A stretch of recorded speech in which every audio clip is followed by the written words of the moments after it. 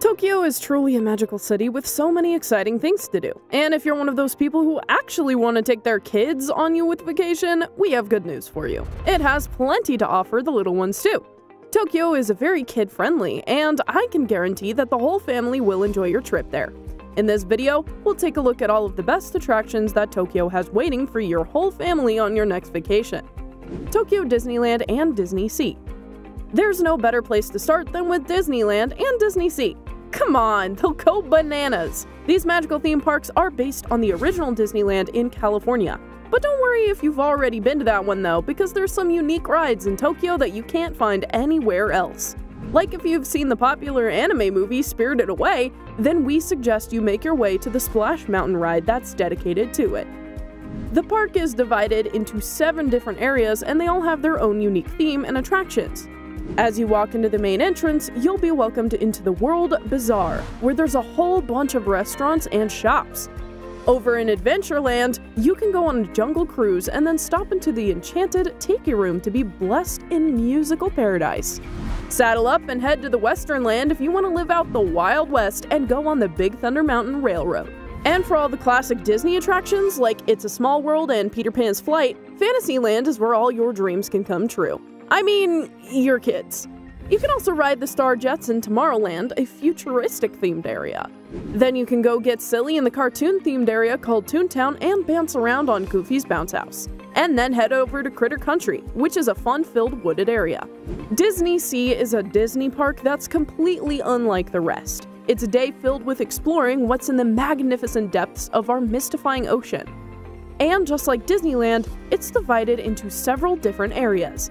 Mediterranean Harbor is the main entrance of the park, and it's where all of the restaurants and shops are. Over in the American waterfront, you can see some East Coast-inspired attractions and the Toy Story Mania interactive ride. Then in Port Discovery, you can see what the future will be like and go on the Aquatopia ride.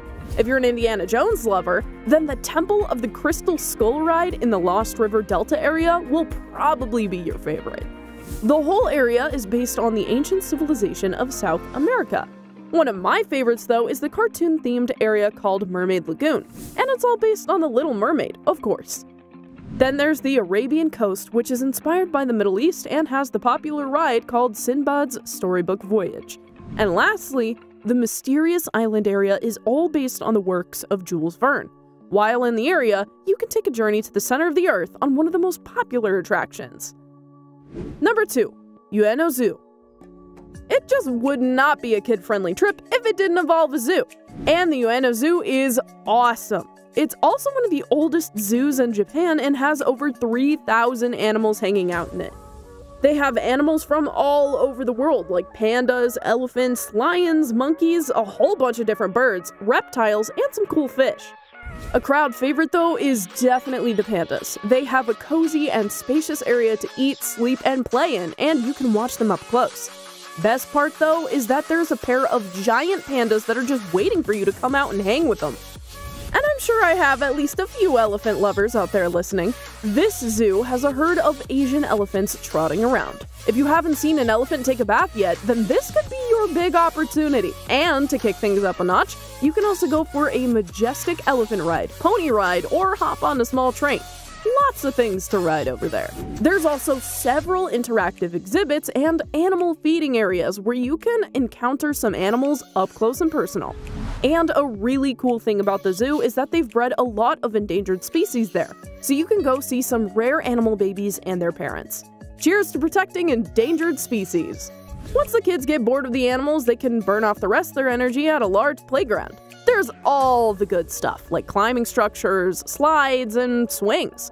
But if your kids never seem to get bored of the animals, then maybe go deeper and check out an educational program or a guided tour. Number 3. Odaiba. Another iconic tourist location for families is the man-made island in Tokyo Bay called Odaiba. This futuristic and high-tech area was developed in the 1990s and it's been improving ever since. While there, the number one thing to do is take a spin on the 115-meter-high Ferris wheel. It's called Tokyo Eye because of the breathtaking views of the Tokyo skyline. And the good news is that the big wheel keeps spinning around every day of the year. And if you want to break out the beakers and lab coats, the National Museum of Emerging Science and Innovation on the island is a must. It's nicknamed the Miraicon, and it's a futuristic and interactive science museum. Your whole family will love the wide range of scientific topics and all of the interactive exhibits and activities. The last attraction on the island that I'll mention is the Legoland Discovery Center. The kids can explore their creativity and imagination through building with Lego, interactive exhibits, and some cool hands-on activities. Other than those big attractions, there's a lot of other really cool stuff there too, like a diverse choice of shops and restaurants and the Venus Fort shopping mall that was designed to look like an 18th century European town. And then there's another large shopping center called Diver City Tokyo Plaza, where you can catch a movie at the cinema. Number 4. Tokyo Skytree. Next up is the mighty high Tokyo Skytree. It is 643 meters tall. That's the tallest building in the world. It's been a highly popular tourist attraction as soon as it was built in 2012 in Sumida, Tokyo. The Skytree was built as a transmission tower for digital terrestrial television and FM radio, but they of course also had to build 2 observation decks and a shopping mall.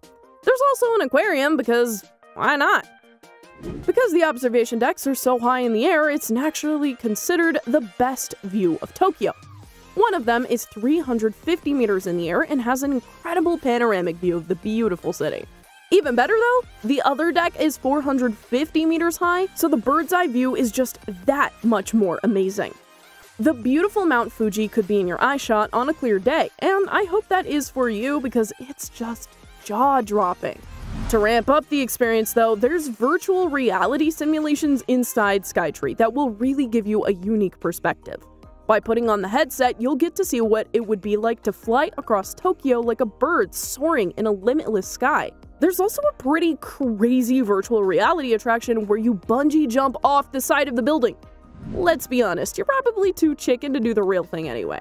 But luckily, this will make you feel like you're actually free falling. And once you're back down to your visit from the sky, there's a shopping mall with restaurants and entertainment, all at the base of the tower. That's Tokyo Skytree Town. You will love it. Number 5. Sumida Aquarium. When you're in the little Skytree Town, the kids would love to go to the Sumida Aquarium. There's a tank that has a walking tunnel through it so the fish are swimming all around you, even above your head. It's like being underwater with all of them. And by them, I mean sharks, rays, sea turtles, and a bunch of other tropical fish swimming around. If you, or more likely your kids, have that instinct to touch everything you see, then you'll love the touch tanks. You can get a hands-on experience with starfish, sea urchins, and even some small sharks and rays if you're brave enough. The aquarium has a lot to offer if you're looking to learn more about the creatures of the ocean. There's a bunch of interactive and educational programs like tours and workshops. You'll definitely walk away understanding why preserving our marine resources is a good idea. Number 6. Kidzania. Kidzania is a special type of theme park that you can't find in most places. Your kids can get a taste of the adult world in a city-themed park where kids role-play as adults and experience different types of jobs. It's a great way to educate kids about different careers and the wonderful world of work. The city is filled with buildings for all the different types of jobs, like doctors, firefighters, chefs, pilots, and a whole bunch more.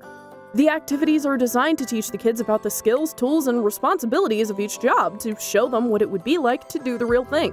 And to make it even more realistic, the city has its own currency called Kidzos. Your kids can make hard-earned cash by working at different stations. Then, after a hard day's work, they can go buy things at the Kidzania store. If you want your kids to get a better understanding of money management and the value of earning money, this is the perfect lesson. They'll be having so much fun though that they'll have no idea that they're learning one of the world's most important lessons. Number 7. Tokyo National Museum. And if you want to stick to the educational theme, head over to Ueno Park to check out the oldest and largest museum in Japan, the Tokyo National Museum. The family can learn all about the rich culture of Japan all the way back to ancient times to the present day. There's a lot of really cool exhibits there, like ancient pottery, sculptures, and a bunch of awesome artifacts from different time periods in Japan, like Jomon, Yayoi, and Kofun. However, the most popular and badass exhibit is definitely the Samurai Collection. It's a fun look inside of medieval Japan because it's filled with samurai armor and, even better, weapons.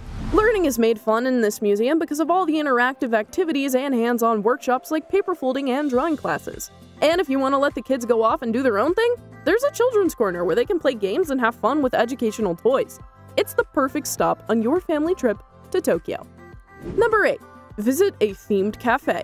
When it's dinner time, you definitely need to take the family to a themed cafe for a dinner they'll never forget. These concept cafes, or character cafes, are really popular in Tokyo. Children and tourists absolutely love eating dinner in a themed restaurant, whether it's based on cartoon characters, animals, or a pop culture reference. If you want cute and cuddly animal cafes, then Harajuku, Yoyogi Park, and Akihabara are definitely at the top of the list. Before you go snapping off 1,000 pictures though, ask for permission first. This can be frowned upon in some spots. And lastly, if you want to get your geek on, then Akihabara is made for you. It literally means geek or nerd. It's one of the largest anime and manga shops in Tokyo, filled to the brim with action figures and plushies. There's plenty of other collectibles and merchandise, both vintage and new. It's anime and manga heaven. Even if it's not your thing, it's still a must-see spot for your family trip. Alright, now take this information and go make unforgettable memories with your little ones. Click the thumbs up button if your kids would love Tokyo, and don't forget to subscribe to our page for more adventure tips. See us on the next video!